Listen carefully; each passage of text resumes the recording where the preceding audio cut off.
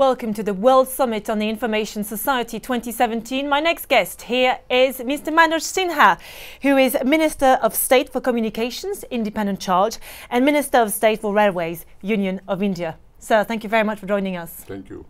So, I suppose the first question is, what role do ICTs play in Sustainable Development Goals? See, ICT has become the focal point of Sustainable Development Goals. Regarding economy and society both, ICT has played a vital role, pivotal role, whether it is health, education, financial inclusion, agriculture, any field you consider.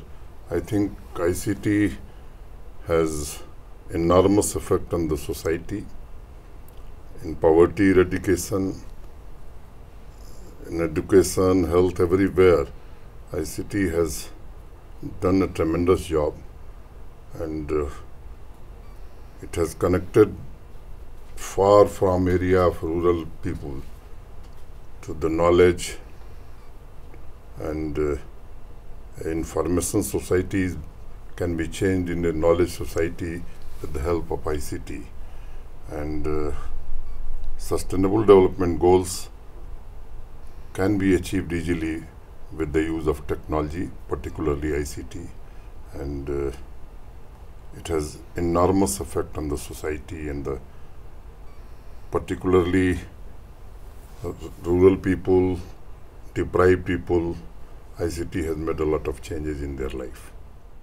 So at the UN process level, what efforts can be made together to link the Sustainable Development Goals and WSIS, for instance? See, WSIS is a platform of many stakeholders, and it is working with ITU in the edge of United Nations. So WSIS has an advantage also, and it has done a tremendous job. But I feel that ITU and WSIS should work in some more areas. Internet, though it's the finest contribution to human society, but few people are misusing it for, say, terrorism and other purposes, with the black and every type of arrangements. And ITU and WSIS must consider this issue. And cross-border terrorism has become a serious threat to the society, and WSIS forum should consider it. Though we believe the openness of internet and multi-stakeholderism, which ITU has already taken, India supports it.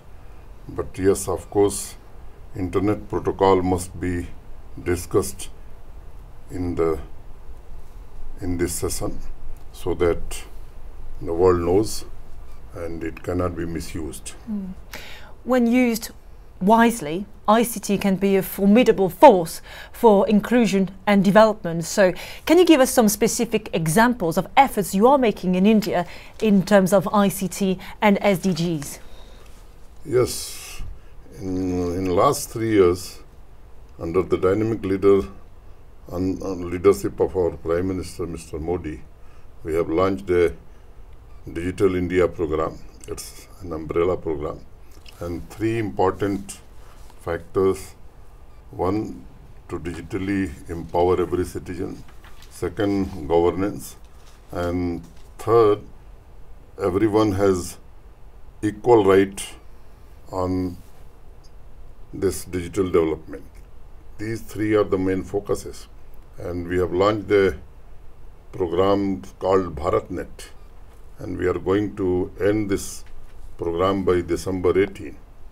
Already we have laid 204,000 kilometers of optical fiber, and we have connected 92 1,000 Gram Panchayats. Gram Panchayat means cluster of villages. And our target is 250,000 villages will be connected through this program. And approximately 600 million people will be digitally empowered by this program.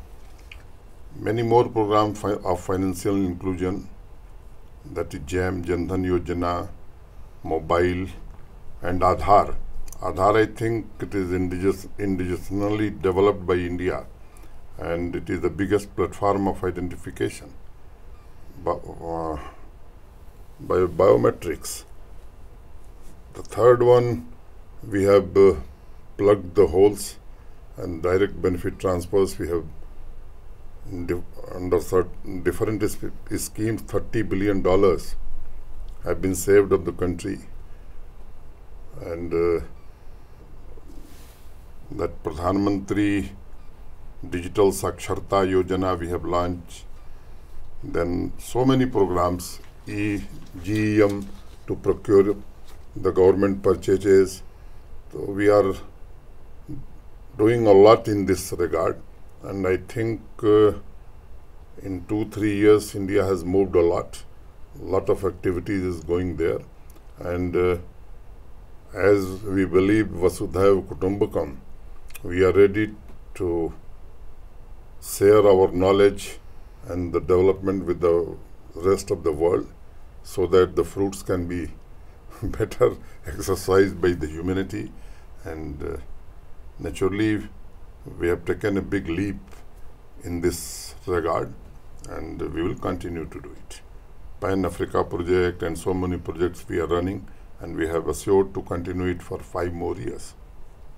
Mr. Manoj Sinha, thank you very much. Thank you.